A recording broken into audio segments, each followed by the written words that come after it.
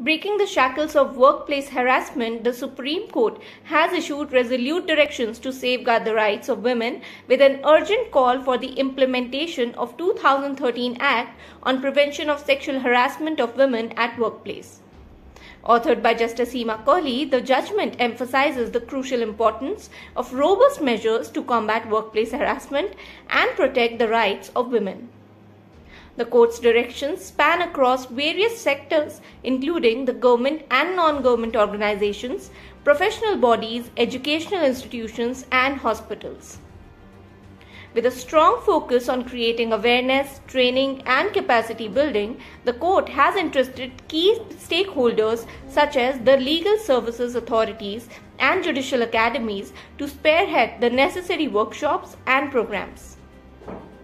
To ensure compliance, the responsibility lies with the Union of India, state governments and union territories whose affidavits reporting compliances are expected within 8 weeks. This landmark judgment marks a significant step towards fostering safe and respectful work environment for all women, promising a brighter future where harassment is firmly condemned and swiftly addressed.